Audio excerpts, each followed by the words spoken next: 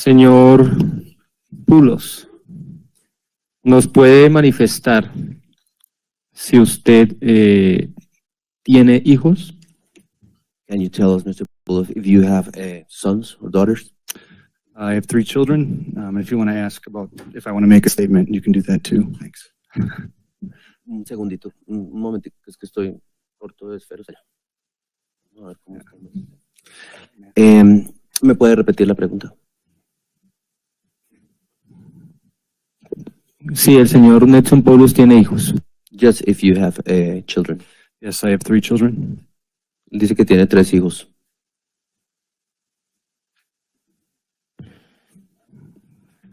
¿Qué edad tiene usted? How old are you, Mr. Poulos?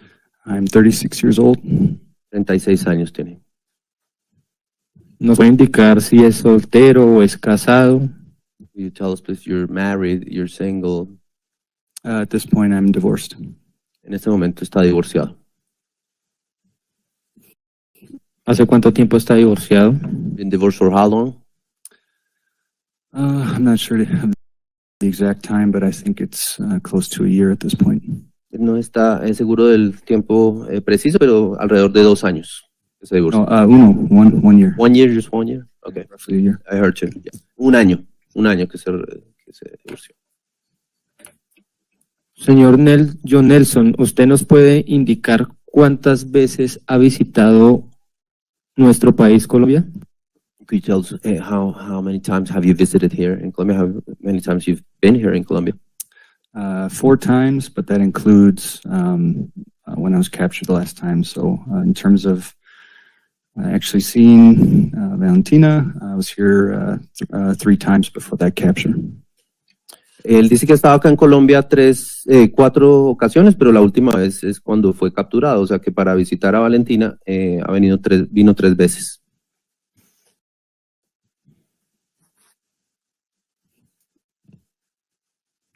¿Usted sabe por qué motivo lo está investigando la Fiscalía General de la Nación?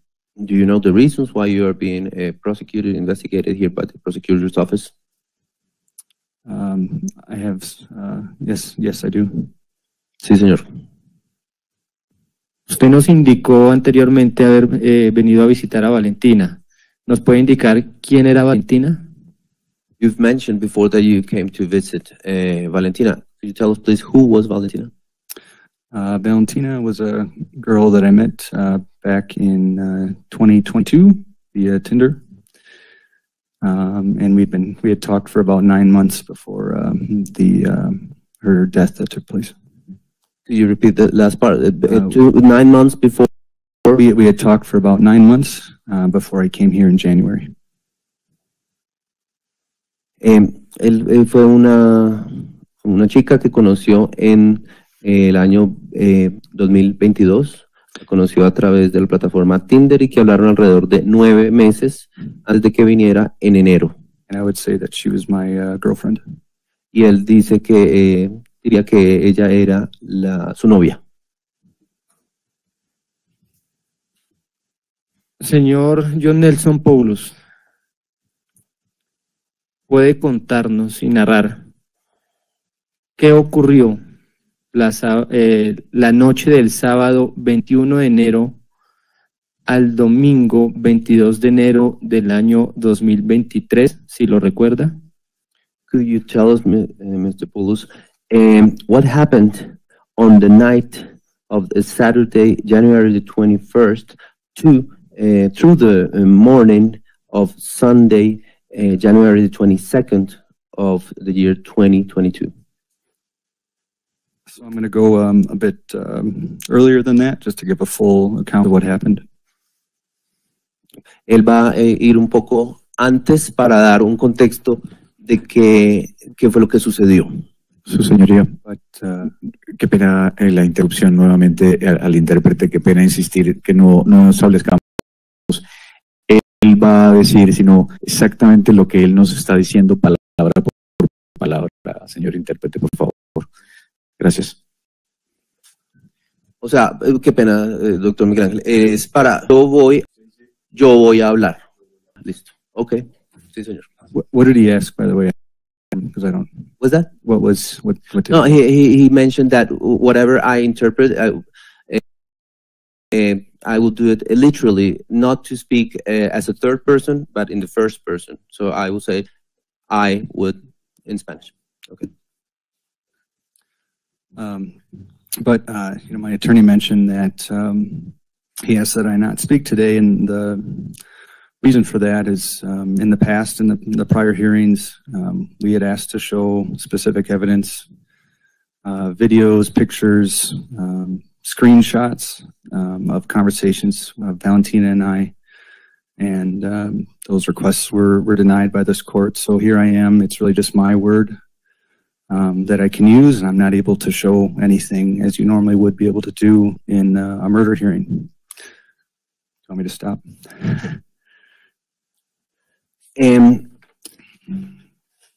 Precisamente mi abogado me ha solicitado que no hable, pero pues en el curso del proceso se han mostrado evidencias, videos, fotos, pantallazos, conversaciones, y puesto que se ha negado la posibilidad de evidencia, en este momento es mi palabra, no he podido mostrar, no se ha podido mostrar elementos que en un juicio por asesinato.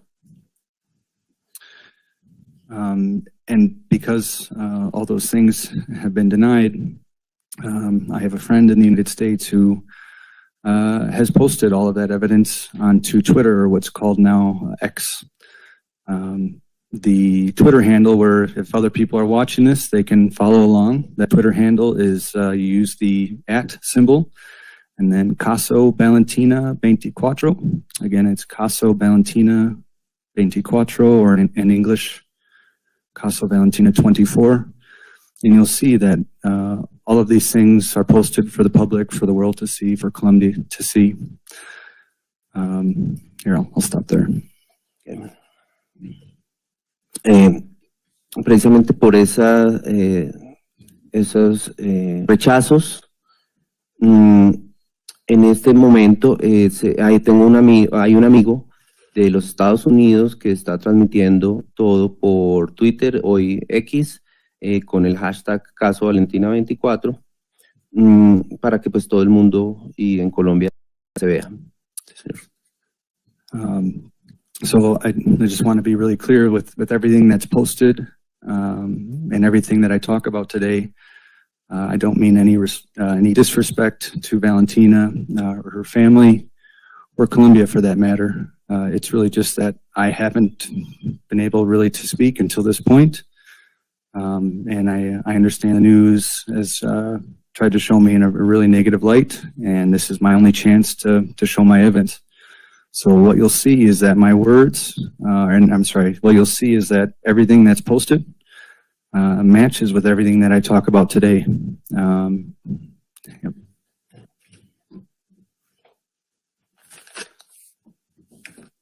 Quiero dejar muy claro que todo lo que se publica no se hace como falta de respeto a Valentina, a su familia o a Colombia, pero que no he podido hablar y pues las noticias, por supuesto, me dan una luz me pintan en una luz muy negativa, pero esta es mi única oportunidad para mostrar esa evidencia y esa evidencia pues concuerda con lo que hablaré hoy. Qué pena, cuestión. Por favor, insisto que debes ya hablar respecto a la pregunta que le realicé. Entonces, vuelvo y la repito, que cuéntenos qué ocurrió la noche del sábado del 21 de enero al domingo 22 de enero del año 2023. The attorney insists in you telling us what happened between the night of January the 21st and Sunday, January 22nd. Sure, and I'm going to give the full account from when I arrived, but just continuing the last statement from what I said before, the reason it's so important that people understand, I don't mean any disrespect, is because the images, the videos, and the topics that I discuss are quite intimate in nature, and someone could misconstrue that maybe I'm trying to be disrespectful, but that's not the case.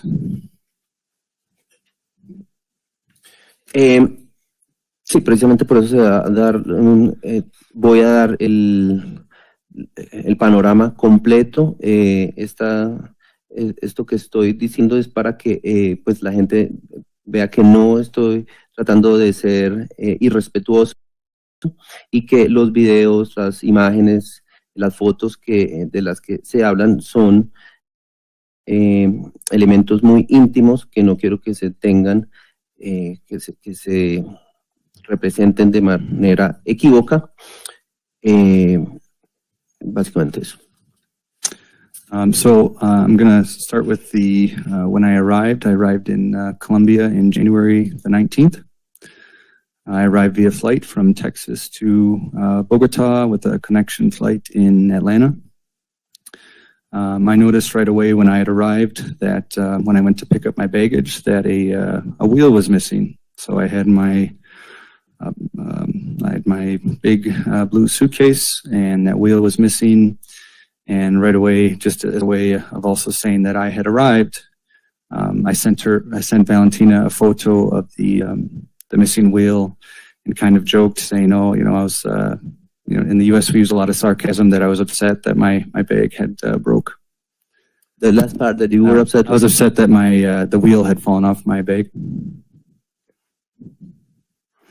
Bueno, él llegó el 19 de enero desde Texas a Bogotá con conexión que hizo en Atlanta. Cuando llegó, se dio cuenta que su maleta azul tenía una rueda, le faltaba una rueda.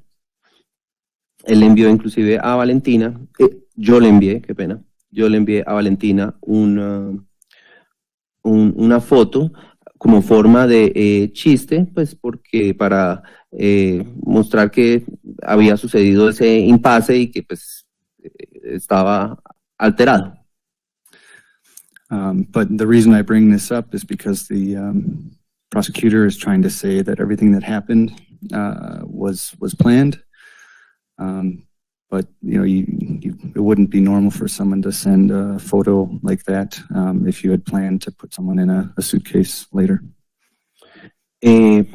Lo que digo es precisamente porque el fiscal menciona que esto fue planeado, pero que no sería normal para alguien enviar una foto, una foto de esa maleta que después. Do you repeat the last part? That it wouldn't be normal. Like it wouldn't be normal to send that photo ahead of time and create evidence against myself. Sí, que no era normal enviar esa foto y crear evidencia contra mí mismo. I understand. Señoría, la fiscalía objeta las respuestas del testigo. El testigo solo debe responder las preguntas del abogado defensor. Y la pregunta fue ¿qué hizo él la noche del sábado 21 de enero a la mañana del domingo 22 de enero? Y está hablando del 19 de enero, pregunta no hecha por la defensa. Mr. Poulos, the prosecutor objects, and the judge has sustained that objection regarding that you must only refer to the question asked by the questioning party, your defense attorney in this case, given that you were only asked about the night of the 21st and early morning of the Sunday the 22nd, and you are speaking about the 19th, so not to do that. So just night of 21st and morning the 22nd, what happened? I understand that's a question, but I'm going to give a full account of what happened. And if he'd like to change his question, he can do so. Él dice que le gustaría dar el panorama completo, el relato completo, que si puede cambiar la pregunta. O sea, reformular la pregunta, señoría. Vamos a preguntarle entonces, señor Nelson, yo Nelson Poulos. ¿Usted en qué fecha, cuando vino el 19 de enero del 2023, se reunió con Valentina Trespalacios? When, in what date did you meet Valentina Trespalacios on January 19, 2023? I didn't see Valentina on the 19th. I saw her on the 20th, but on 19th I arrived via plane and then went to the Cappadocia apartment. No la encontré el 19, me encontré con ella el 20, el 19 llegué en el avión y fui al edificio Cappadocia. Cuéntenos, señor Poulos, qué realizaron o qué actividades realizaron con Valentina Trespalacios el día 20 de enero del año 2023. What activities did you do with Valentina Trespalacios on January the 20th, 2023? Well, on the 20th, when I woke up after sleeping in the apartment, this first part was just by myself. I went to get laser hair removal in the morning. To get what, sorry? Laser hair removal on my back and neck. Okay, okay. And then I went and got a haircut, and then I went and got something to eat. And then because my suitcase had lost a wheel, I went to the store where you could buy a suitcase. Didn't see anything that I liked, so I didn't purchase one. But then after that, I went to, I noticed I had a nice green water bottle. I noticed that I had forgotten that. And I went, I had to go back to the laser hair removal place to go get it. From there, I took an Uber back to the apartment, and Valentina said that I could pick her up later in the day. So after I'd gotten back to the apartment, I took a nap. Thank you. Él dice que el 20 él se levantó después de dormir, se despertó después de dormir, estuvo solo, fue a un local, fue a hacerse un procedimiento de remoción de vellos en el cuello y en la espalda. Después se peluqueó, fue y comió algo, después fue a buscar una maleta porque como se le había dañado, pero que no le gustó ninguna, entonces no compró, y que se dio cuenta que había dejado una botella verde de él, una botella de agua, y entonces fue al sitio de remoción por láser. Después tomó un Uber y se dirigió a su apartamento, y después Valentina le dijo que la podía recoger más tarde, ese día. From there, siempre lo digo en tercera persona, es que es el reporte, es en primera persona, él habla siempre. I always speak in the third person because I'm telling your account. Okay. So it's the first person. Todo es yo. Okay. From there, I had left to go pick up the car at the car rental place near the airport. After I picked up the car, I went to go pick up Valentina. Fui a recoger el carro en el sitio de alquiler de autos y después fui a recoger a Valentina. And after I picked up Valentina, we went back to the Cappadocia apartment. Y después de Un momento, fuimos a...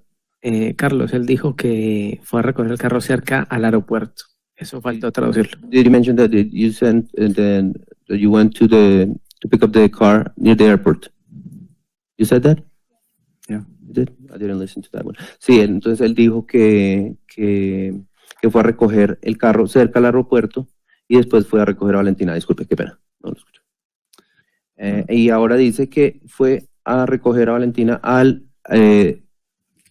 if you want to pick up Valentina and then after I picked her up, we went back to the Cappadocia apartment. y después después retornaron al apartamento Capadocia. I don't remember the exact times with everything, but it was, I know that when I picked her up, it was later in the day and like starting to get dark. Él dice que no recuerda exactamente las horas en el momento que la recogió, pero que pues ya era tarde y estaba oscureciendo.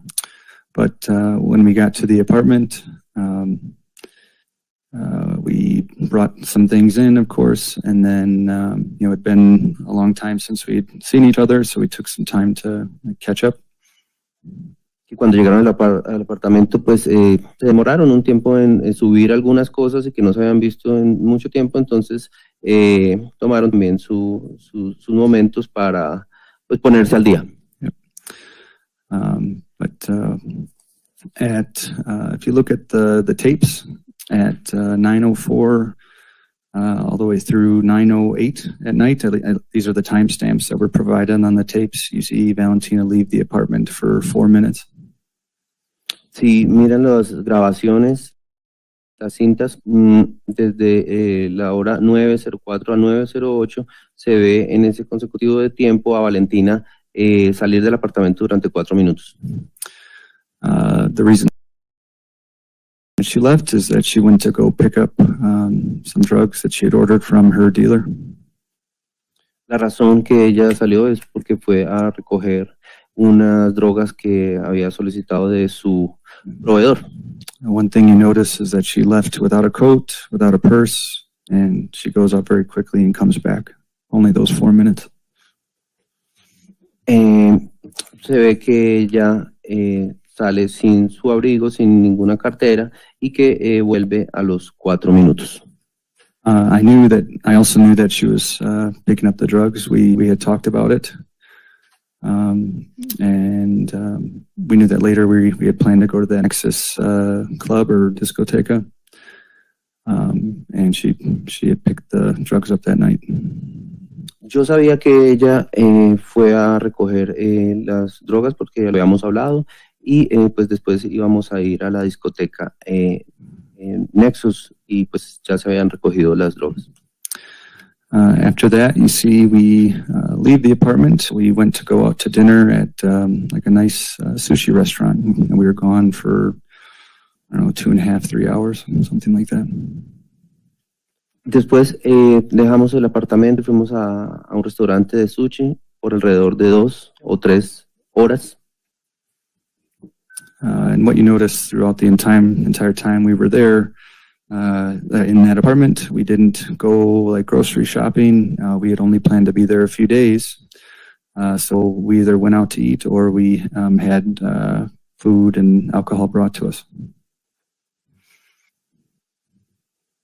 Lo que se puede ver que durante todo el tiempo que estuvimos en ese apartamento no fuimos de compras para pues, obtener abarrotes, solo pensábamos estar unos pocos días, entonces pedíamos domicilios, comida o alcohol.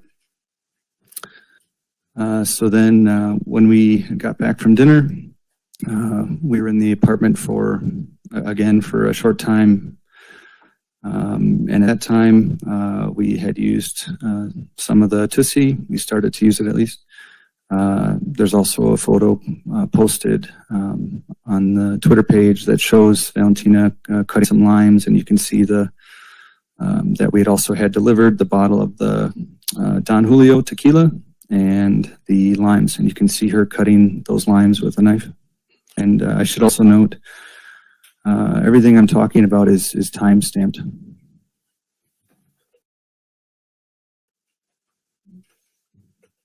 Entonces, cuando volvieron de su cena con sushi, se empezaron a tomar algo de Tusi. Eso está publicado en Twitter. Se ve como ella cortaba líneas. También se ve cuando pidieron la botella de Don Julio, y ahí está con la botella, con las líneas cortándolas con un cuchillo, y que todo está con la marca de tiempo. So between sushi and then leaving for the Nexus Club, We had set up there's a hookah that we brought. What? A hookah. Do you know what a hookah is? No.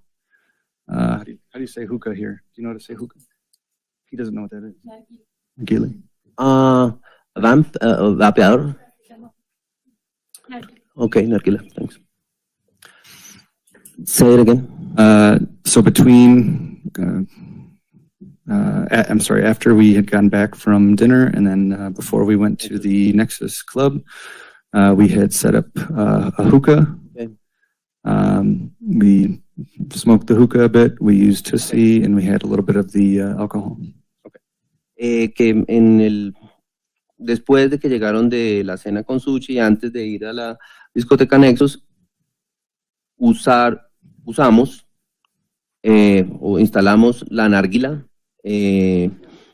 llamada hookah, consumimos Tussie, algo de alcohol. Just to be clear, the presence of the hookah is corroborated by the field report done by the cleaning person after she had described it as a huge flower vase with hoses that was left in the garbage. Flower vase with what? Hoses? Hoses? Yeah. Okay. Para pues clarificarlo, aclararlo de la hookah, en el reporte de la persona de limpieza después mencionó que en la caneca estaba un poco de flores con mangueras. In that statement, she also corroborates that there were condoms there. So at that point, Valentina and I had sex before we went to the Nexus discoteca. En esa declaración también menciona la persona que encontró condones, lo que es porque Valentina y yo tuvimos sexo antes de ir a la discoteca Nexus. Objeción, señoría. El testigo está hablando de lo que dice otra persona. El testigo debe referir lo que sucedió, no lo que otro dijo, porque es prueba de referencia inadmisible. The prosecutor has objected, given that you are mentioning an account of a third party, and that is a reference evidence, and you are not allowed them to do that. Well, I want to make something really clear. This testimony isn't just for the court. So much has been said about me that isn't true. So much evidence has been hidden by many people here that are in positions of trust. And the problem is they are not trustworthy. They have abused their power to hide evidence. For example, when Valentina goes out to go get those drugs, there are cameras in the front of that building that will show her picking up the drugs. I'm 100% sure of it. El testigo se I'm está not going to be dirigiendo quiet en today. contra del Poder Judicial. Not today. Él tiene derecho a hablar, él puede hablar. Señoría, qué pena la interrupción, su señoría. Acá el traductor oficial no es la Fiscalía General de la Nación. Si va a hacer algún tipo de objeción, yo creería que está como se está haciendo. Una vez se haga la traducción, se hace la correspondiente objeción. Estamos en un juicio público, oral y bajo el idioma castellano, su señoría.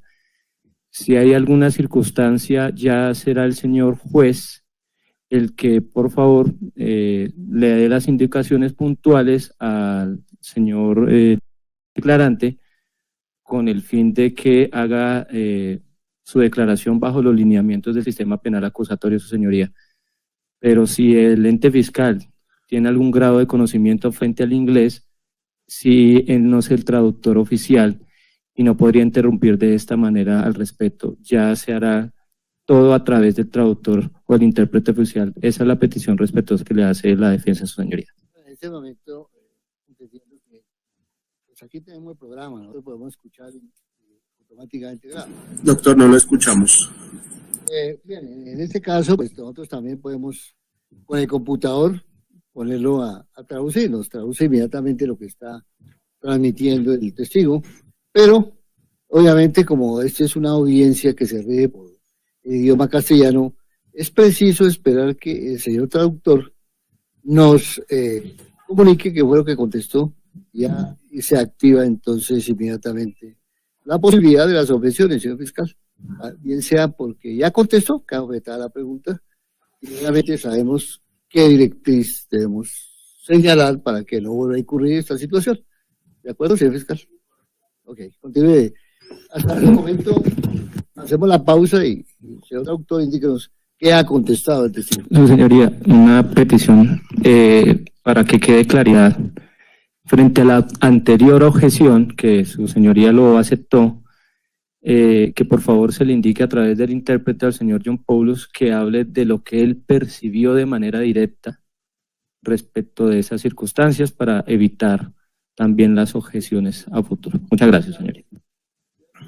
Autor, indicarle que únicamente fue referencia a lo que directamente haya observado, haya percibido, con el fin de que no vuelva a incurrirse nuevamente ese tipo de objeciones, prueba, en este caso, de referencia, obviamente.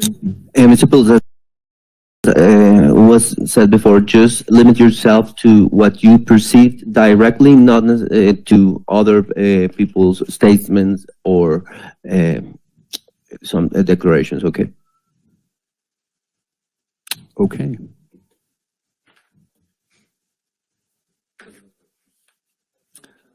¿De todo? Pues bueno, básicamente entonces lo que él había contestado anteriormente era que él quería hacer pues después de la objeción del señor fiscal, él dice que el testimonio que él va a dar no solamente es para esta corte, porque pues mucho ha sido ocultado, y pues porque por personas que no son de confiar. Y ahí fue cuando también entonces el señor defensor pues hizo la acotación de que pues se siguiera el curso. Continuemos con el interrogatorio, señor defensor, por favor. Por favor, señor intérprete, le informa que puede continuar con su narración. Yeah, you can go on with your account after you left off. I don't think you did read everything that I said before, though. What you did was the next part was your attorney saying that in this case, if the prosecutors understands English and knows and wants to object, he should wait for me in this case to translate to Spanish and then make the objection. That was basically it. Because I already mentioned the thing of the condoms, the sex, and then what you said about the ex that was being broadcasted and for everyone to see, not just this court, because they're not trustworthy. Oh, you said the trustworthy part, no, that you did? Okay. You said that? You're sure? Okay. Sorry, losing my place where I am in the account here, but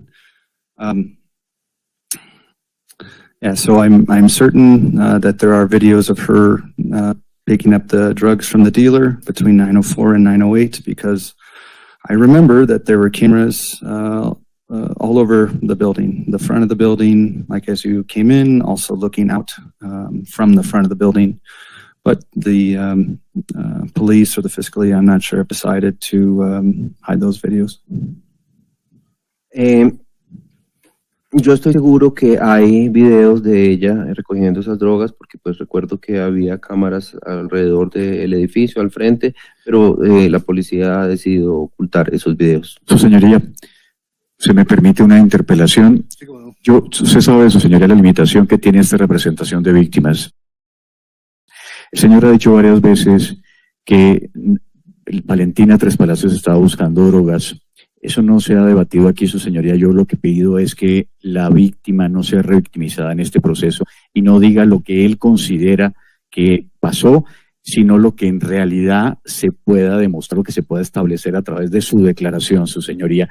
Lo que pido es que una víctima, su señoría que no está presente, no sea revictimizada con especulaciones por parte del testigo. Muchas gracias, su señoría, y perdone la interpelación. Su señoría. Permítame un momentico, por favor, yo resuelvo la objeción. Esto no hay debate ni controversia. Aquí está en juego un derecho fundamental, el derecho a la defensa material. La única limitación que podría tener este procesado sería el caso de que haga algunas incriminaciones contra terceras personas. Sería objeto de judicialización.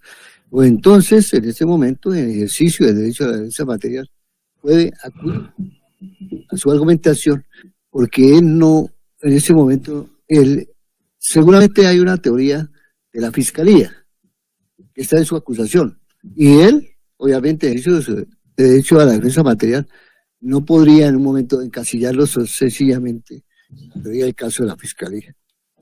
Él tiene una hipótesis alternativa, y es precisamente lo que está expresando, pero no podemos hacer ese tipo de observaciones con el fin de limitar el derecho a la defensa. Eso es una cuestión que se va a debatir al momento de los alegatos de conclusión, salvo que obviamente incurra en alguna de las circunstancias en la cual es viable la objeción, pero no limitarle que se está expresando a tales temas, forma parte de la estructura de la defensa material. Lo que no da lugar a esa objeción continúe en ese orden.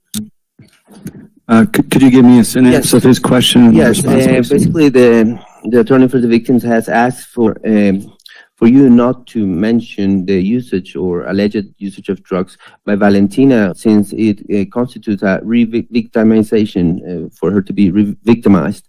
And because what you are saying is just hearsay and there's no proof. So that was his objection, yet the judge has overruled that objection, given that it is your material defense and you are not limited unless you incriminate third parties for which you have no proof. There is no proof for you to incriminate any third parties, but you are here exercising your defense, and if that alternative hypothesis of yours does not fit the prosecution's theory, it is not to be counted against you, and then it would be debated further on in the concluding remarks, but you are not to be limited then. Okay. One question for the judge. You know, I'm here. I haven't been able to speak for a year. I just want to give my account of what happened. Para el señor juez, que él dice que yo he estado aquí por un año y no he podido hablar, solo quiero dar mi relato. I'd like to be able to do that without continuous interruption, because I forget where I am within the account, and there's a lot of pressure on me right now, so I would just like to me gustaría dar mi relato de manera continua, porque pues sin las interrupciones, porque olvido el momento en donde estoy en el relato. Señoría, una petición especial, me concedo uso la palabra. Su señoría, la defensa ha sido muy paciente desde las primeras audiencias. No solamente ha tenido ataques por parte de la representación de víctimas, por parte de la misma Fiscalía General de la Nación, por parte en algún momento del Ministerio Público. Yo sí le solicitaría a su señoría, con todo respeto, los lineamientos del proceso penal se han respetado por parte de la defensa, tanto en tiempos, tanto en órdenes por parte de la judicatura, por parte del despacho que usted preside, su señoría.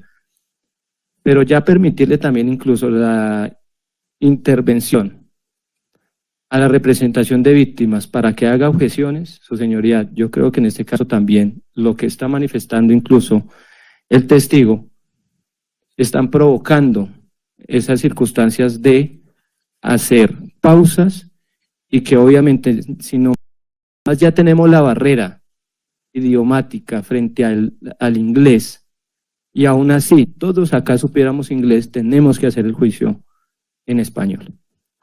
Entonces, su señoría, yo pido también una moción de orden, porque es que la actitud que ha generado también la representación de víctimas en todo el proceso, lo está haciendo en este juicio oral, y asimismo lo está haciendo el ente fiscal, su señoría, haciendo objeciones sin esperar la interpretación que se está haciendo por parte del intérprete oficial.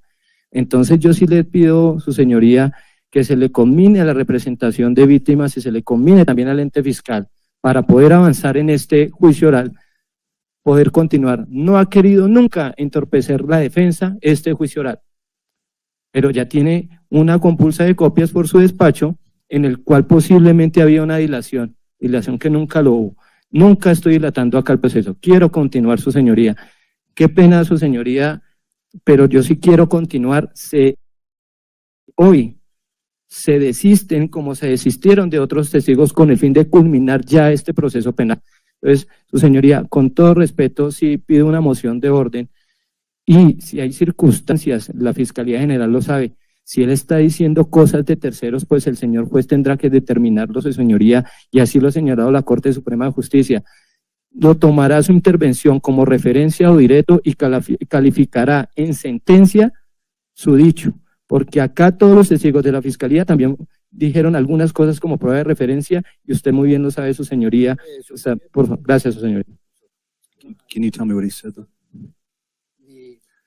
Preliminar alegato de confusión. Aquí hay un tema, obviamente, que tenemos que dilucidar, y es que indiscutiblemente la víctima también tiene facultades para oponerse a las preguntas, y lo está haciendo, está debidamente reglamentado en la ley 906, jurisprudencialmente, y la misma Corte Constitucional dice que una de las intervenciones de la víctima a través de su apoderado es precisamente eso, inclusive también te puede recursos.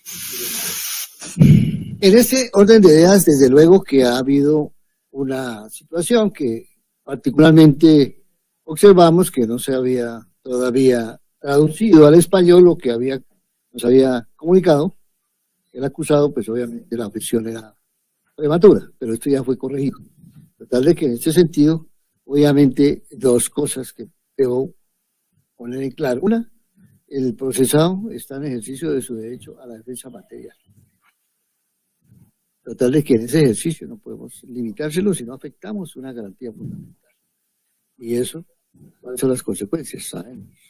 No vamos a arriesgarnos a esto. Ya será cuestión de las objeciones que siempre tienen ese derecho. Fiscalía, defensa, inclusive el Ministerio Público puede entrar a solicitar una objeción. Bueno, vamos a coartar ese derecho que le asisten a las partes y a los intervinientes. Y desde luego, pues obviamente, como usted lo entenderá, el señor defensor también tuvo la oportunidad de hacer objeciones a los testigos, no podría estar obligatorio, no, es que usted no puede hacer esas objeciones. Afectamos el debido proceso. Y esto es precisamente la expresión del derecho de contradicción. Y obviamente, entonces no volvemos nosotros a estas situaciones, porque entonces no permitimos que el proceso avance. Luego, entonces, en este momento, continúe, señor defensor, con su interrogatorio a su representante. Can you tell me? Sí, claro. Tiene que traducir. Sí. Que entiendan en qué estado está. Mr. Poulos, basically, your defense attorney has claimed that you have been very patient, but that you have received attacks from all parties, victims, prosecutor, and even public ministry during these criminal proceedings. And in this case, the attorney for the victims should not be objecting the very testimony of the accused and causing troubles or hindrances for the process and even advancing the English interpretation. And even myself, I've been deemed to be causing delaying tactics, and I have received a complaint for that. But in this case, only unless the witness affects third parties, there are no restrictions. And the judge validates that. He says that the victims, in fact, the attorney for the victims may oppose what the witness is saying, and the law and jurisprudence affirm that. That there are recourses that were filed, that may be filed for situations that are not connected to the process, but for the rights of the accused, he is exercising his right to material defense, and we will not affect that guarantee, that right of his. And objections are valid, and just as the defense filed and presented objections, in this case, objections by other parties are accepted because it is a right to contradiction and then to go Vamos a continuar con el interrogatorio. Entonces, para ponerlo en contexto, señor Poulos. So, in order to give you a context of the process here. Ya nos había indicado que había ido a cenar sushi, habían vuelto al apartamento a fumar narguil y habían tenido relaciones sexuales. Entonces, que por favor continúe a partir de ese momento su narración. Okay, just to said you mentioned that you came back from sushi and you used hookah and then you had sex and to go on from there. So it was more than that. I said we had set up the hookah and used the hookah. We had a little bit of the tussie at that point, and we also had some alcohol too. The bottle of Don Julio. And that picture of her cutting the limes is posted. Sí, que además de la juca, pues usaron el tusi, tomaron alcohol Don Julio y pues también se las líneas cortadas. And I would say if anyone doesn't believe what I'm talking about on the drug piece, the proof exists. I understand it hasn't been entered as evidence here because my evidence was denied. But I would encourage the family's attorney to go look on Twitter, go to @ Caso Valentina 24. You'll see all you need to see, including there was a drug report done, or a toxicology report done after her death, and that toxicology report says that tussie and ecstasy were in her system. That report is also posted, but it was denied by the judge. It was denied. The prosecutor said we needed to go to a control of guarantees judge. We went to the control of guarantees judge, and they said, nope, you need the normal judge. But the report exists, and it says those things were in her system. And my testimony is that she picked up drugs. We had drugs, and I'll continue from there after you translate.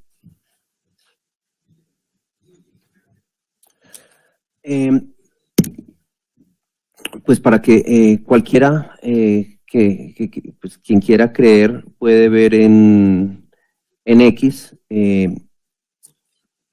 puesto que estas evidencias no fueron ingresadas en el proceso, puede ver en el hashtag caso Valentina 24, incluyendo un reporte de consumo de drogas que se tomó después de su muerte, un reporte de toxicología, donde hay tusi y éxtasis en su sistema.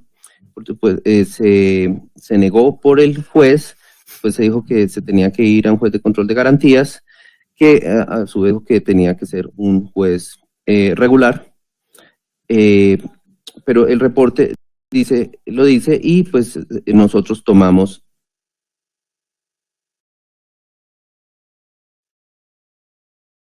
Valentina had wanted me to meet the owners of the Nexus Club, and she invited me to go see her work.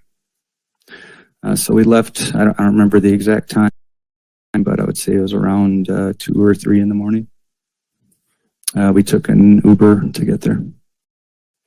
Después Valentina quería que conociera a los dueños de Nexus y pues su trabajo, entonces fuimos alrededor de las 2 o 3 de la mañana, tomamos un Uber.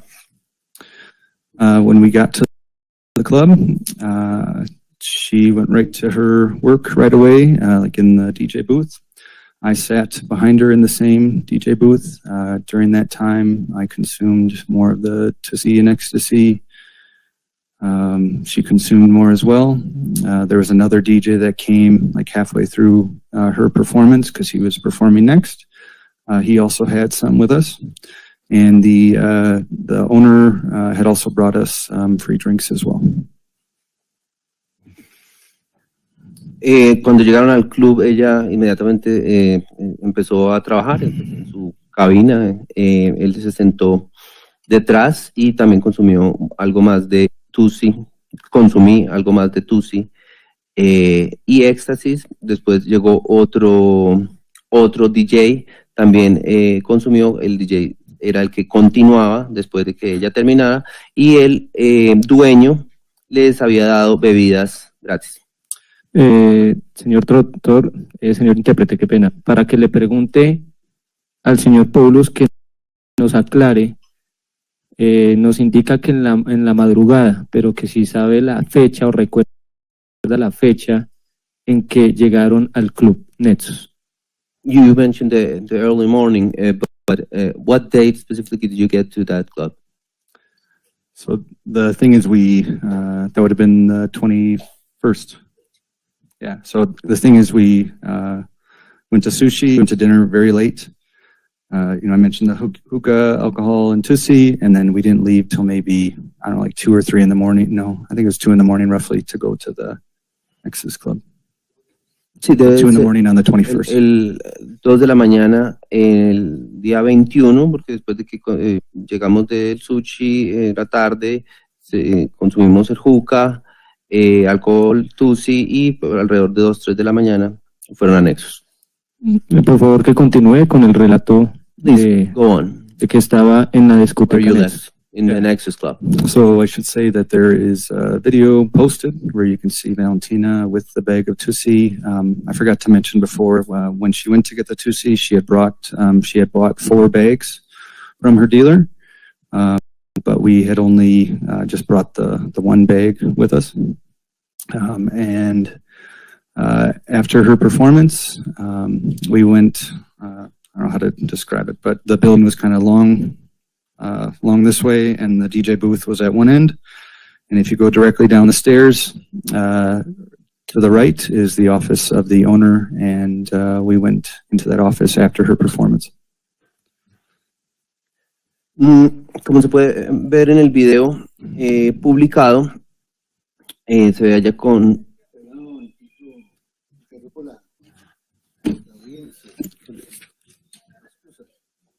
Los señores que están interviniendo aquí con esas cámaras, tomándole foto al juez.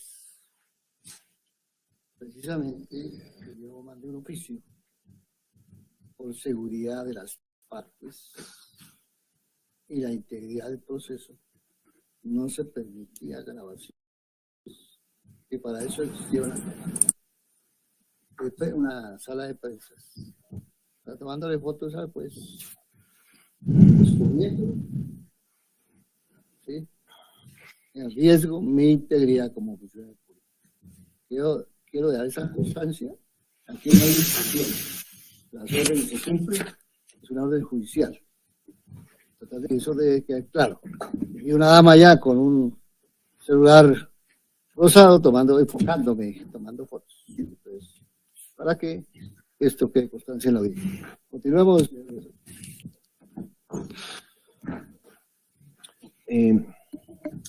Ya.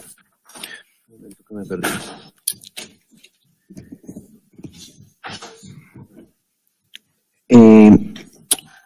Se ve ella con el video se ve ella con una bolsa de Tussie, pero que pues ella, de las 4 que había obtenido, cuando salió a recoger ese Tussie, pero solo llevaron una bolsa de esas al club. Después de su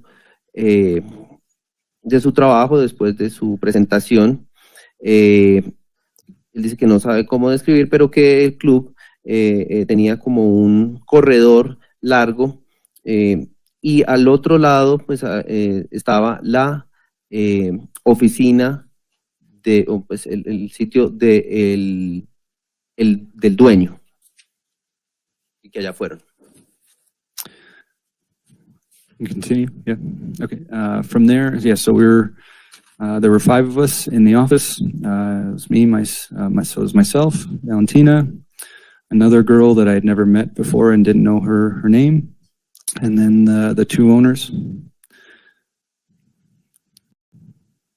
And another thing that's posted, you can see the owner with the bag of Tussie. You can see Valentina with the bag of Tussie. I consumed as well. We were all consuming the Tussie in the office. You can also see us holding drinks. That was more alcohol that we were consuming. Estuvimos 5 personas en la oficina, estuve yo, estuvo Valentina, una chica que nunca conocí, los 2 dueños. En el video se ve al dueño con la bolsa de Tusi, Valentina también con la bolsa de Tusi, consumimos alcohol, eso era lo que estábamos haciendo. So it's important to mention that my defense had asked for videos from the club from that night, but the owner declined that request. In fact, he did an interview saying that no drugs were consumed, but the proof exists. We definitely consumed.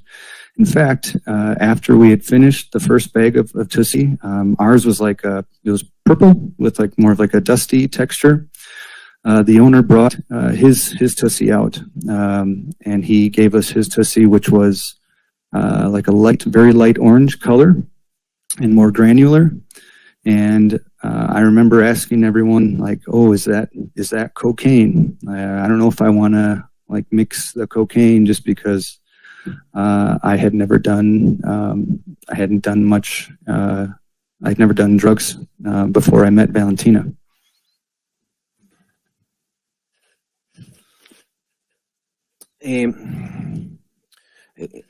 Mi defensa inclusive solicitó los videos al dueño del club, pero pues él se negó diciendo que no habían drogas, pero hay pruebas, están las pruebas. Después de esa primera bolsa, la que nosotros teníamos que era morada, como polvo, la que tenía el dueño era un naranja más claro, tipo granular. Yo pregunté si eso era cocaína, porque yo nunca había pues consumido muchas drogas antes de encontrar a Valentina. I said I'd never consumed any illegal drugs before I met Valentina. Él dijo que él nunca había consumido ninguna droga antes de conocer a Valentina. In fact, this is also posted. These are time-snapped conversations between Valentina and I from the 9 months that we spoke together. You can see me in those conversations showing fear. I tell her in my work, I work in the financial services industry, or I did before. They test you for drugs, and I had been in that industry my entire career. And the thing is, if you use one time, you lose your licenses, you lose your work.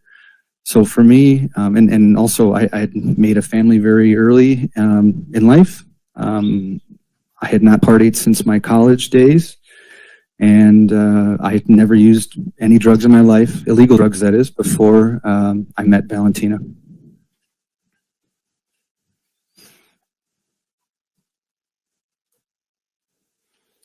De hecho, en unas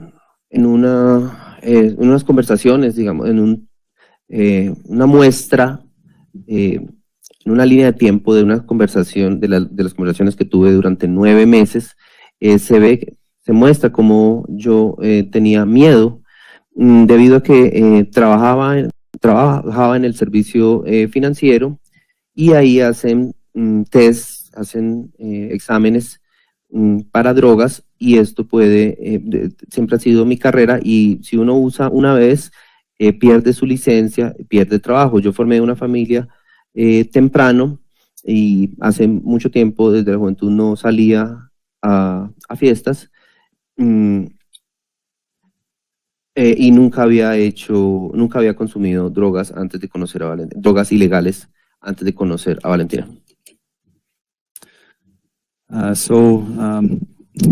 Just to finish up with at the Nexus Club, I understand Nexus stands for Tussie in Spain, by the way, but we pretty much partied that entire morning between the time I was there, roughly 2 to I think we got home around 8-ish. But I remember having a reaction to the drug, and I just wanted to party all night, that kind of thing.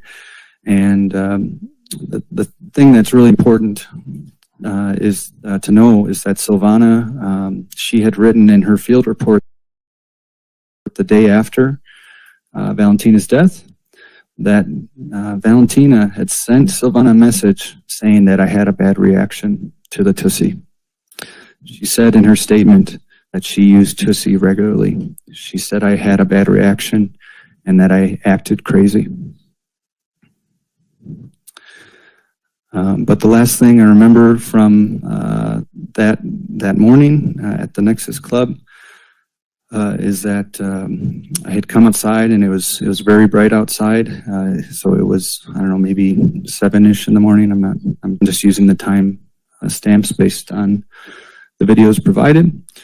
But I remember, the last thing I remember, I was wearing a gold chain and the owner he put the chain under my shirt. He said, "You can't wear those things here because people will steal it." He put the chain under my shirt, slapped me on the chest, and then helped me into the Uber to go back to the Cappadocia apartment.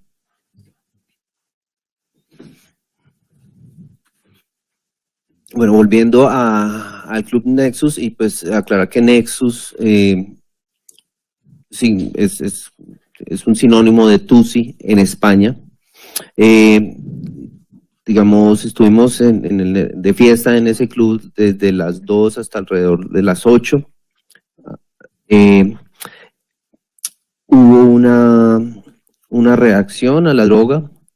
Es importante, Silvana en su reporte de campo menciona que Valentina le envió un mensaje que dice que tuvo una mala reacción al Tusi.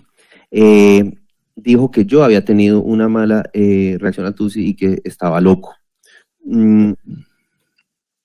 Lo siguiente que pues recuerdo es en el Nexus salir de la discoteca alrededor de las 7, ya estaba muy claro. Yo llevaba una cadena de oro y el dueño del club me dio una palmada en el pecho, dijo que eso no se debía usar, que la guardó y tomé el Uber. Objeción, señoría. Señoría, el testigo procesado ha indicado que Valentina le dice a Silvana que el señor John tuvo una mala reacción. Lo que debe declarar el señor John Poulos es cómo se sentía él, no lo que dijo otra persona. Está haciendo referencia a lo que dijo otro. Señoría, yo sí consideraría que el testigo ha hecho varias referencias a eso. Si le concediera, si usted lo estima, 3 minutos, 4 minutos a la defensa, pues porque el testigo sigue incurriendo, de pronto no ha entendido que él se debe referir es a lo que él vivió, no a lo que dijo el otro. Al lugar a la objeción, en este caso la respuesta, obviamente estamos ya completando, obviamente, mientras hace la traducción, al lugar a la objeción, en este caso la respuesta. Continúe, señor. Su señoría, sí sería conveniente para dejar claridad lo peticionado por parte del ente fiscal. Me permita 5 minutos con el testigo, si hay lugar, para hacerle esa recomendación y precisión respecto a lo que indicó el ente fiscal. Doctor, no se escuchó. Le traduzco esto y ya. The prosecution has once more objected for your mention about Valentina telling Silvana of your bad reaction. He says that you must stick to what you observed, to what you saw directly. And the judge has sustained that objection, so it's valid. So he has instructed now your defense, and you will speak, or there will be some instructions regarding that right now. And I don't know, I think we will do it here directly. I don't know if we will do it privately. I don't know. No, pues dejamos constancia acá directamente en esta práctica probatoria y hacerle una petición formal al señor Poulos que declare lo que él percibió por los sentidos. por qué él sabe y conoce de las circunstancias que está manifestando y de su declaración. Entonces también se le conmina que se refiera a esa circunstancia y pues obviamente que continúe con su relato.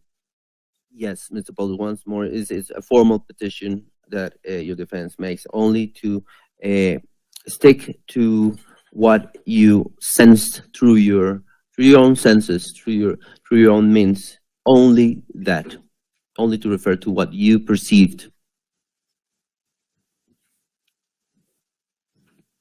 Okay. The facts. Mm-hmm. Did he say we were going to talk for 5 minutes, or did I mishear that? No, you can go. Okay. But I will say also that report with those words are posted. Yes, I consumed a lot that night. That's why the owner had to help me get into the Uber. Valentina consumed a lot. She was with me, so I could see that. I'm not sure about the others, but after the club, the owner helped me into the Uber, and Valentina and I went back to the Cappadocia apartment. Claro que ese reporte también está publicado, pero que yo consumí bastante ese día. El conductor, el dueño, de hecho, como lo dije, me ayudó a subir al Uber. Valentina también consumió mucho, el resto de personas no sé. Pues después de que me ayudó a subir al Uber, Valentina y yo nos fuimos a Capadocia. So the thing is, I don't remember actually getting back to the apartment. The next thing that I remember is waking up in the apartment with my clothes still on. I was in bed with my clothes still on, my shoes were still on, and Valentina was next to me. Yo no recuerdo cómo volví al apartamento. Recuerdo despertarme con la ropa y los zapatos puestos y Valentina estaba al lado mío. Para que nos aclare, por favor, señor Poulos, si recuerda aproximadamente la hora en que se despertó en ese momento que acaba de declarar. Please, Ms. Poulos, could you recall what time did you wake up? I'm not sure what time I woke up. I know just this is based on the timestamps that I saw in the videos. But it appears I entered the apartment with Valentina around like 7 or 8 in the morning. I don't remember the times exactly, but I don't remember putting the key in the door. I don't remember walking to get to the apartment. I don't remember getting into bed. I just remember waking up later in the day. I'm not sure the exact time. I would guess between noon and 2, but I'm not certain. Él no recuerda, no está, no tiene claro eso. Él ve por las marcas de tiempo en los videos, pero pues él ve que entró al apartamento de alrededor de 7, 8. No recuerda haber puesto la llave o caminar hacia el apartamento. Se levantó aproximadamente entre mediodía y las 2, pero no está. Por favor, que continúe con el relato. Okay. Objeción, señoría. Señoría, la pregunta no es continuar el relato. El señor defensor hizo una pregunta que qué había pasado el 20 de enero del 2023. El testigo ya se está refiriendo al día siguiente. No le ha sido preguntado por el 21. Sí, su señoría, voy a poner en contexto. Señor. Si usted puede observar las reglas de interrogatorio, no sobra recordarlas, muchas veces es preciso. El artículo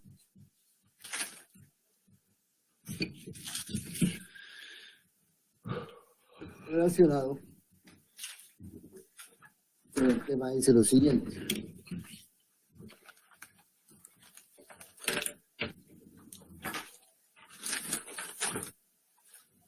.392 dice: toda pregunta versará sobre hechos específicos. Entonces, empezando por ese primer numeral, tenemos que nosotros redireccionar al testigo por cada hecho una pregunta, para que no hagamos mezcolanzas y seamos objeto de persistentes objeciones. ¿De acuerdo, señor profesor? Sí, su señoría. Su señoría ya se había, y quiero dejar ese contexto, ya habíamos hecho una pregunta antes y previa, y él había manifestado que el sábado en la madrugada del 21, bueno, su señoría, usted nos había manifestado, para ponerlo en contexto, señor Poulos, que llegaron el 21, del sábado 21 de enero, a Nexus. Luego de estar allí, se regresan a Capadocia ese 21, se duerme y se despierta ese mismo día 21. ¿Nos puede indicar cuando usted se despierta el día 21 de enero del año 2023, sobre el mediodía, qué ocurrió después? Once more, to clarify, the rules of interrogation is to go to specific events, and for each event, a question. So on Saturday the 21st, you said you went to Nexus, you went back to Cappadocia, you went to sleep, you woke up around midday, and what happened then? I also just want to add one piece to this is, you know, there's things are a bit different in the United States when it comes to the bar scene. You know, I had partied back in like my college days, which was, you know, 16, 17 years ago, around then. But the thing is, in the U.S., the bars all close at 2 in the morning. So here we are, you know, getting back at, you know, 7 or 8 in the morning. I wasn't used to the life of a DJ. But we were out much later than I was used to. Para hacer una acotación, pues, digamos, la escena nocturna, o cuando yo, además, cuando estaba en la universidad, hace 17 años, pues allá en los bares cierran a las 2 de la mañana. Entonces acá estábamos saliendo a las 7, 8 de la mañana, no estaba acostumbrado a esa vida de un DJ. But from there, when we decided to get up, we had some food delivered to us. So it was like she had some chicken and some soup delivered. At that time, we also had, or during lunch, we also had a video call with Silvana. During that call, I couldn't understand most of it just because my Spanish, you know, it's not very good now. It was much worse back then. But the only thing I remember from that conversation is Silvana had commented on my necklace, and she, you know, knew how to say hello in English to me. Después me levanté y solicitamos sopa de pollo. Recuerdo que hubo una llamada con Silvana, no comprendí la mayoría porque mi español pues es aún, y antes era aún peor, y en la conversación recuerdo que mencionó algo sobre mi collar, y me saludó en inglés, me dijo hello. So for like the middle of the day, we in effect like just, I would say, more just rested and talked, that sort of thing. We had lunch, and then later we had pizza delivered, or she had pizza delivered. The thing is, when she had the pizza delivered, she ordered like the smallest pizza. It was incredibly small. It was for an individual, and I had told her, like, she said to me she was very hungry, and I said, go ahead, you just eat the whole thing. I don't need to eat anything. Después en esa mitad del día, en medio, descansamos, tomamos el almuerzo. Después ella pidió pizza. Era una pizza personal, pequeña. Yo le dije que se la comiera, que no necesitaba comer. After that, we had a call with her half-brother. Half-brother, yeah. Sí, que tuvo una llamada con su medio hermano. And we also started to consume more Tussie and ecstasy at that time. Y que empezaron a consumir más Tusi y éxtasis en ese momento. And alcohol and we used the hookah that I mentioned before. Y alcohol, y también usaron otra vez la hookah que mencionaron anteriormente.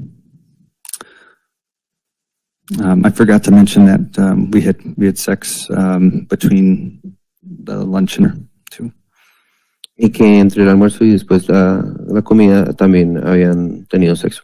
Mm-hmm. And then as far as what happened that night, I don't know how much of the 3 bags that we consumed, but we consumed. I consumed a lot more than the night before. So we had a bunch of Tussie, we had alcohol, we had essentially just partied the 2 of us. Lo que pasó en esa noche, pues no sé qué tanto consumimos de las 3 bolsas, pero consumimos mucho más que la noche anterior. Consumimos alcohol y básicamente estuvimos de fiesta los 2. Señor intérprete, por favor, le pregunta al señor John Nelson Poulos, le hace la defensa esta pregunta y que sea muy puntual en su respuesta, por favor. Si quiere, le traduce esa parte y ya le hago la pregunta. Just to be concise in your reply, in your answer.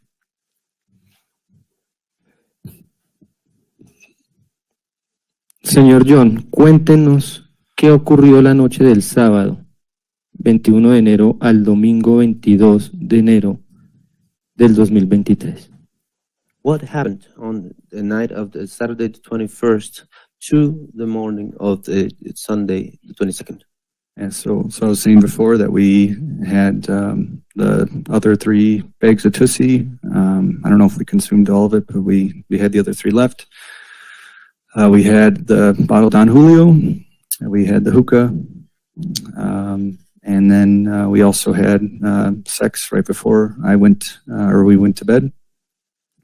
You went early to bed? No, we had sex right before we went to bed. Yeah. Or went to sleep, we call it went to bed, it's the same.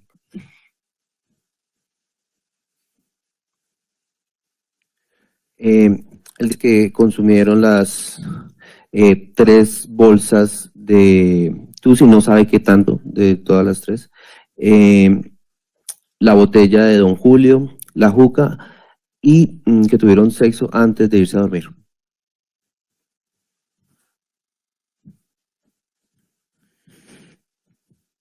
¿Qué ocurre o qué ocurrió después de que se fueron a dormir? What happened after you went to sleep? I woke up the next morning. My guess would be around 7 a.m. just based on the video that's out there. Me levanté pues la siguiente mañana alrededor de las 7 de la mañana basado en el video que estaba circulando. But when I woke up, like I knew we had to leave the apartment that day, so I went right away to go take a shower.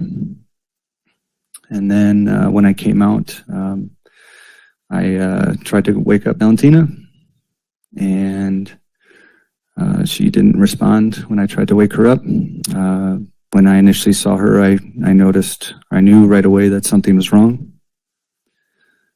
She was very pale. Right away, I checked for a pulse, and I noticed that she had one of the sex toys that we'd used around her neck.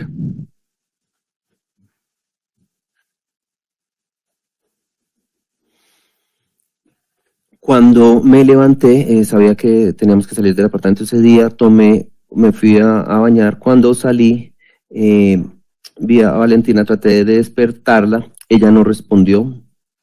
Vi que algo estaba mal, estaba pálida, revisé su pulso me di cuenta que tenía uno de los juguetes sexuales alrededor del cuello, around her neck. So the thing is, when Valentina and I were together, we practiced hard sex. You'd call it, I guess you'd call it like bondage. And so these things are also posted, and these are really intimate details that I would never share normally, but there's no other way for me to show what happened. But you've got there's photos of her in like a bondage type outfit. There's proof that there were handcuffs in the room. That's time stamped. But in this moment, we had, like when we had sex, we had used like choking. So, for example, when we first met in Cancun, we had practiced choking sex then. The same when I visited in September, and then in January when I came as well. But in this moment, I could tell what had happened. So the thing is, when we had sex for the... Do you want me to stop and you... Okay.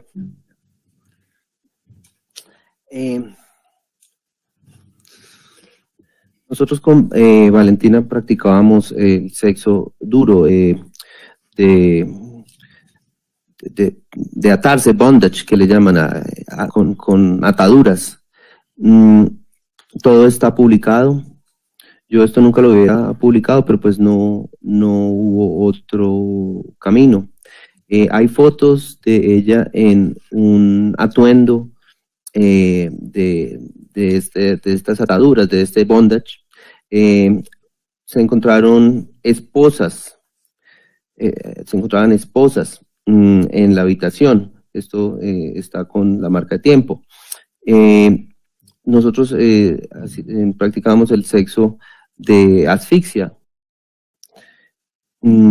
Así como la primera vez que nos encontramos en Cancún, así fue. En septiembre también sucedió, y en enero. In January, go from there. So the thing is, the toy around her neck was, in the US we call it a zip tie. Zip tie? Zip tie. Remember? It's like... No, it's like a plastic cord that it can be like adjustable. I think I know what it is. I'll give it. Sí, es un tipo de amarro. But it's not just used for sex. It's just for like... no, like you can tie all different things with it. Yeah. Like what you use on cables. Yeah, that's it. Yep. That's the ones. Those are the ones. Él dice que but it's not a toy as such. We use it as such. Okay.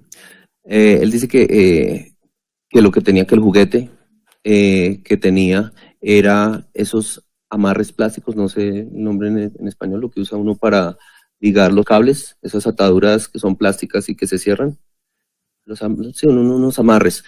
Yo le pregunto que no es un juguete como tal, pero que él dice que lo usaban como tal.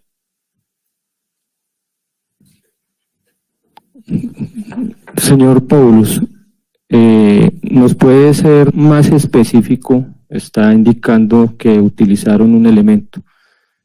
¿Cómo era ese elemento y cómo se utilizaba ese elemento que usted está indicando? Could you tell us how? What was it like? What was that element like, and how did you use it? So I have one with me, if I can show it. Que él tiene uno acá, que pregunta si lo puede mostrar. Su señoría, una solicitud que le está haciendo a usted el testigo, el despacho es el que decide lo concerniente a la explicación que pretende dar el testigo.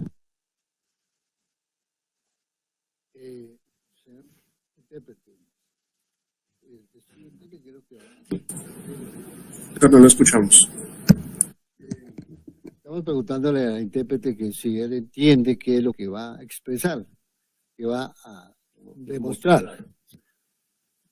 Are you aware? Do you understand what is it? What you're going? Are you fully aware of what is it that you're going to show, to portray, showcase? Yeah, I'm aware. O sea, te sigo.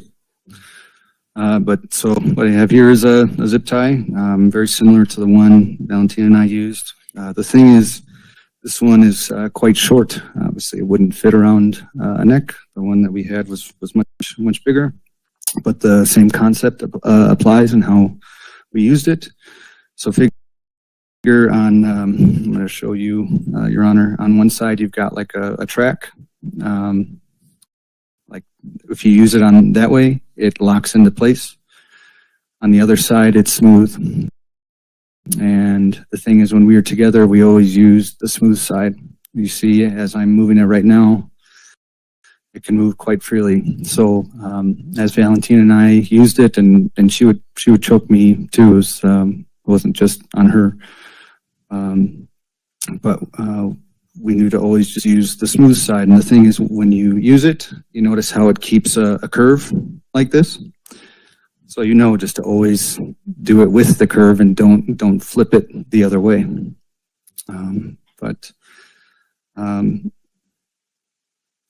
If you notice, it moves quite freely, no problem. But if we switch it the other way, it locks into place, and it's you can't freely move it anymore.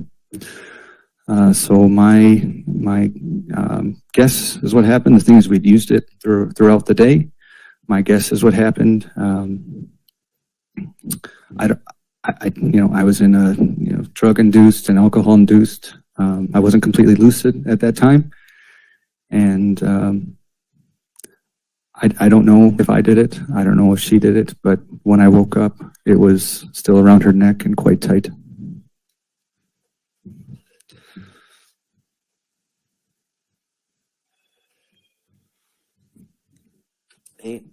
Este amarre, este cable, es muy similar al que teníamos, pero pues es más pequeño, es más corto. El que teníamos era más grande, pero es el mismo concepto. Hay unas ranuras, y hay un lado que tiene unas ranuras, hay un lado que es liso.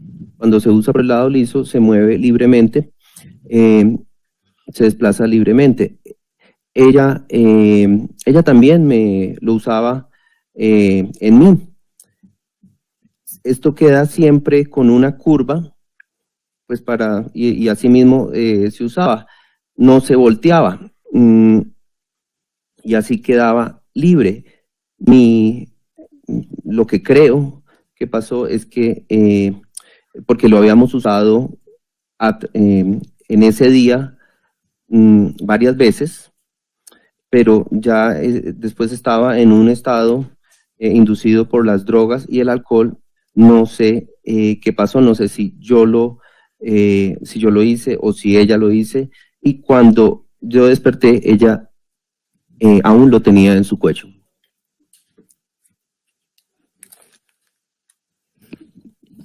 ¿Usted nos puede manifestar, señor Poulos, si estaba en el cuello de la víctima, por qué no se encontró ese elemento en el cuello como evidencia por parte de las autoridades? Tells Mr. Poulos, if that element was around the victim's neck, that was later on not found by the authorities? My understanding is it was not, because I threw it away.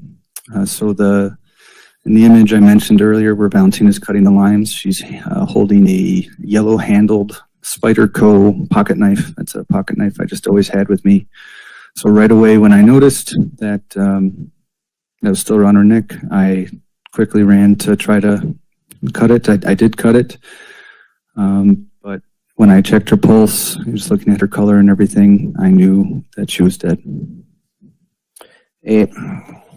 Lo que pasó fue que yo lo boté. Como se pueden ver en las fotos en las que Valentina está cortando las líneas, había un yellow handle knife, right? Yellow-handled pocket knife. Yellow, yeah. Había ese cuchillo tenía un mango amarillo y yo corrí y lo cogí y le corté el amarre, el cable, pero ya revisé el pulso y estaba muerta.